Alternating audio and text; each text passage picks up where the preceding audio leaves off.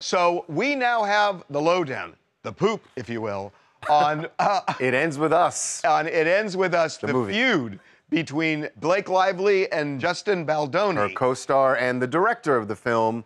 And everyone involved in this film has said there is a very nasty feud between them, but no one was saying what it was. We now know what it was.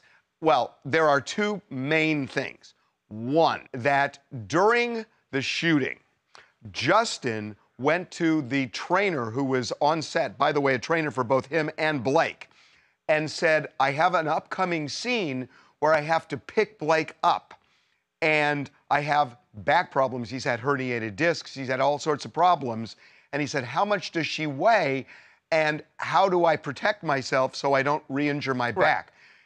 The trainer then went to Blake, and the way it was put to her, it seems, was he's kind of fat-shaming you and asking you about your weight. He wanted to know how much you weigh. And he, and then she's thinking, oh my God, I mean, I had a kid, and about four or 5 months before that scene was being shot. And so the way she's viewing it is, oh, he's fat-shaming me.